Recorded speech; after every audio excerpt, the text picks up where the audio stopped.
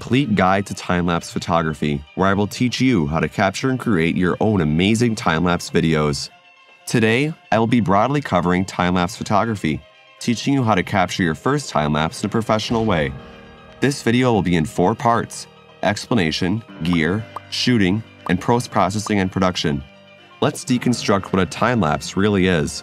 Time-lapse is strictly defined as a cinematography technique whereby the frequency at which film frames are captured, the frame rate, is much lower than that used to view the sequence. In short, we are manipulating time. Events that take minutes, hours, days, or even years can be sped up by factors of tens or factors of millions, letting you see the progression of time while not actually having to wait through it. Time-lapse photography can be broken down into 2 flavors: video and photo. The types don't refer to the final time-lapse project, which will always be in video format, but how the sequence is captured. The first method, video, involves taking a prolonged video of a subject with a camera, then speeding it up later. This method is very simple and can be great for recording something on the fly, and post-processing is a breeze, but there are better options. The second method, photo, involves taking a sequence of images, usually with a fixed interval, and stitching them together to create a movie. This method offers some significant advantages over video. One of the main advantages is the amount of light photos can capture. Imagine a video camera as a camera that takes pictures very fast. Because it needs to capture real-time movement and play it back at the same speed, it needs to shoot at least 24 frames per second. This means no exposure can be longer than 1/24 of a second, which severely limits the environments the camera can capture. Photos don't have any limit on exposure, allowing for the capture of virtually any scene. Another advantage over video that photo has is the physical resolution of the image. Most video cameras only record up to 4K footage, which is the equivalent of 8.25 megapixels. Most cameras can record images of at least 20 megapixels, over twice the size of 4K footage, leaving room to crop and introduce post-production panning and zooming motions. Finally, the photo method is the industry standard.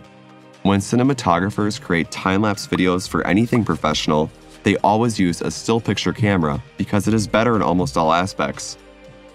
With the photo method, however, there are a few items you will need in order to create your first time-lapse, and countless others that can take them to the next level.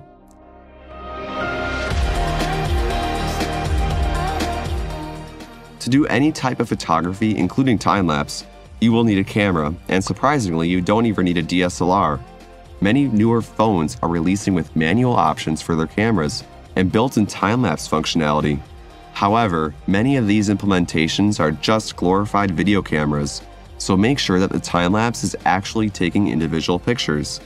Cameras that don't have a manual setting will make capturing time-lapse much harder, and most point-and-shoot cameras will probably not work well for this.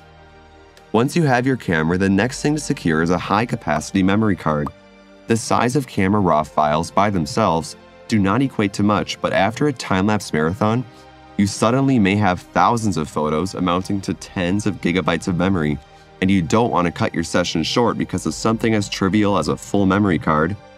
I recommend at least 32 gigabytes, and you can find them for as little as $15, which is a small price to pay for such an invaluable tool.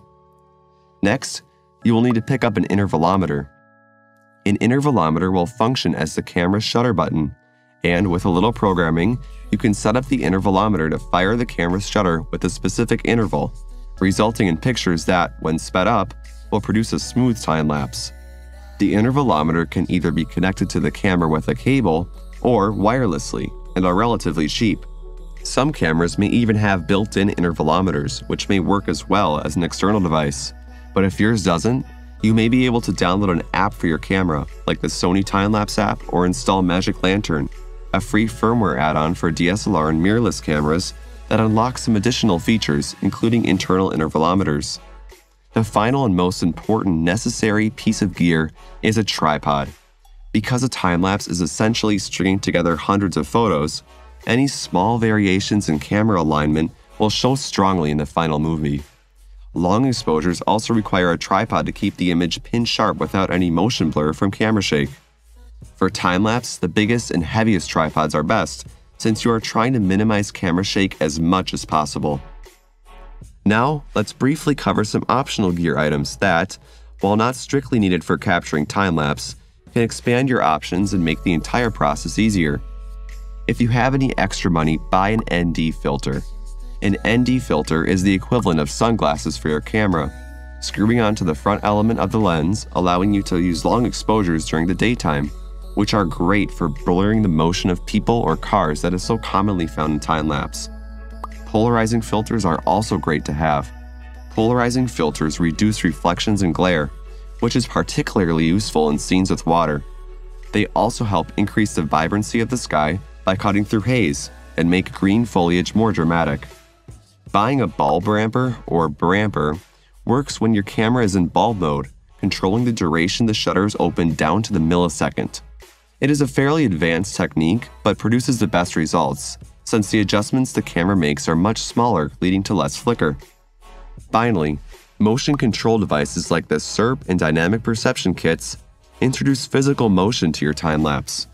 The devices operate on a shoot, move, shoot format, where the camera takes a photo and the slider moves a fixed amount, keeping the movement in between shots. These devices are fairly expensive, but can provide a unique look that can't be reproduced with artificial panning and zooming in post-production. As long as you have the 4 necessary gear items, a camera, large capacity SD card, intervalometer, and tripod, you should be well equipped for photographing most scenes. ND filters, brampers, and motion control systems are not required, but they can improve the quality and customization of your time lapses, allowing you to better tell your story. Now that you know the gear you need, how do you set up your camera to capture the stunning time lapse you dream of?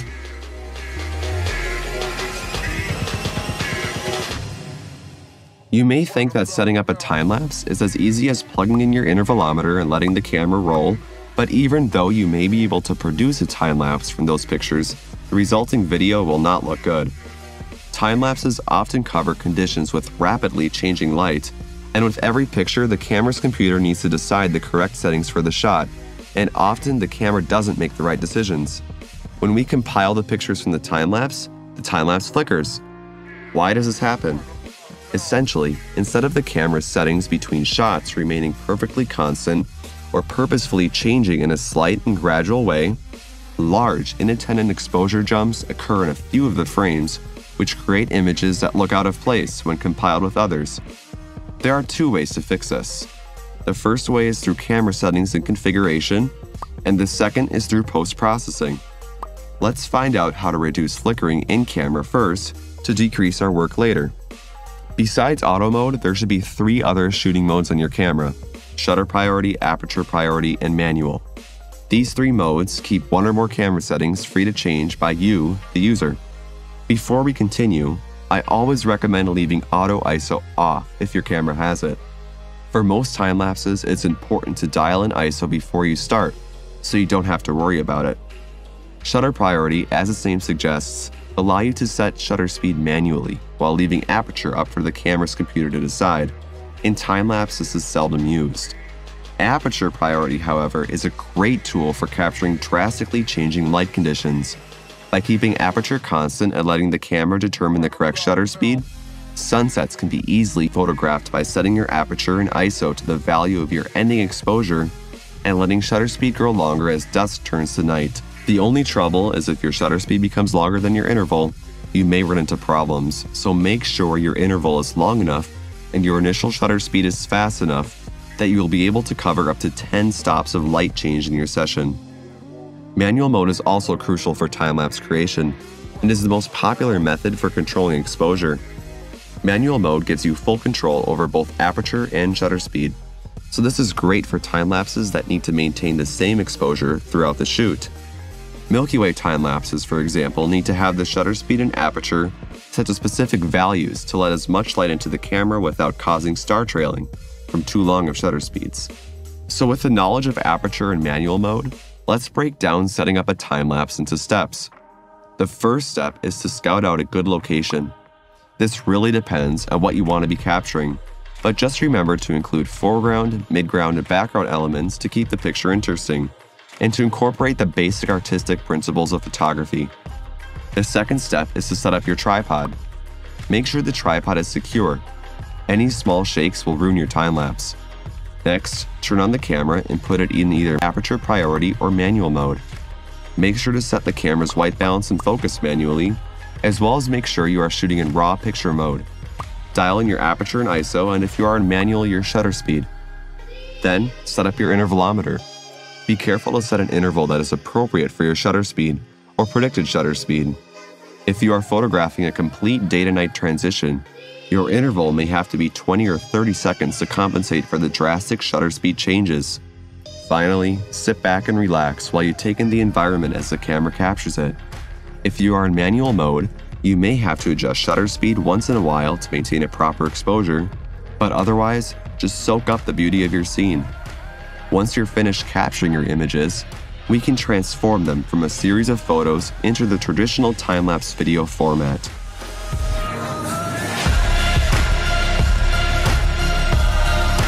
With time-lapse, there are many programs that can handle photos and turn them into video clips, lending to many workflows that you could pursue. But today, I'm going to cover one of the most popular methods, which is to use programs LR Timelapse and Adobe Lightroom. LR Timelapse is a program that helps you process time-lapses. It allows you to choose keyframes in your time-lapses that you edit in Lightroom and animates them together to create smooth transitions between each one. Let's start. Launch LR Timelapse and import your images into the program. I am importing a day-to-night sequence I shot in manual mode, manually ramping the shutter speed to adjust to the darkening sky. While the images load, you can scrub through and get a quick preview of the time-lapse, and the blue curve that appears on screen represents the luminance of the time-lapse. As you can see, the luminance curve of my time-lapse is very jagged, because I manually adjusted shutter speed as the sky became darker. If you shot on aperture priority mode, this line may look smoother but with tinier spikes. We will be using the visual workflow in LR Timelapse, which works from left to right. First, I want to click on Keyframe Wizard. This will create keyframes which are displayed as small blue diamonds. You can adjust the amount of keyframes you want, and I'm going to go with 12 just because I have a huge change from the bright evening sky to the Milky Way. Next, I'm going to go to the Holy Grail Wizard and adjust the level with the sliders so it matches with the blue line. Now I'm going to press Save, which will save the metadata to the files and allow us to edit the keyframes in Lightroom. Make sure you are in the Library tab with the grid view. Then, drag the button that says Drag to Lightroom into Lightroom and click Import. Go to the Filters tab and only select the keyframes. This will only bring up the raw files at the keyframes that you set in LR Timelapse, and you want to edit them so that the colors flow from one keyframe to the next, allowing LR Timelapse to fix all the exposures in between. Once you're done editing the keyframes, go back in the Library tab, highlight all the photos, go up to the Metadata tab and click Save Metadata to Files. Back in LR Timelapse, click the Reload button, bringing those keyframes back into LR Timelapse, and then Auto Transition, which will smooth all the frames in between the edited keyframes. Click Visual Preview. Once it finishes, you can actually scroll through your corrected timelapse with the pink curve representing the new luminance profile. You can see that the curve is still a little jaggedy, so I'm going to click Visual Deflicker and try to have the new green curve follow the trend of the pink curve, being careful not to completely smooth it out. Once it's applied, go back to Lightroom. Clear the filter, select all the pictures, go up to the Metadata tab, and click Read Metadata from Files. This will bring all the metadata from LR Timelapse into Lightroom. Export the photos either as JPEGs or TIFF files. Now we are going to create the actual movie, and while I'm going to use Adobe After Effects for this part, other video editing software may work similarly. Open After Effects. Go to the File tab, click Import, and navigate to the folder you just created. Select the first photo of the sequence and click Import. Create a new composition of your preferred size and frame rate. I will be creating an 8K time-lapse at 24 frames per second. Drag the photos into the timeline and scale them however you want. I am also going to add a subtle zoom to the movie, which I will do by creating some scale keyframes. Once you're done doing any final edits or movements in After Effects, export the time-lapse by navigating to the Composition tab and clicking on the Add to Render Queue button. The render might take a while, but afterwards you should be left with a professional, high-quality time-lapse, which you can use in almost any film setting. I hope you enjoyed this comprehensive beginner's guide to everything time-lapse. Subscribe to Apple Apps for more videos like these every month. I'm a one-man team, so supporting the channel through Patreon would be very much appreciated. Rate the video and leave a comment with your feedback, and as always, thanks for watching.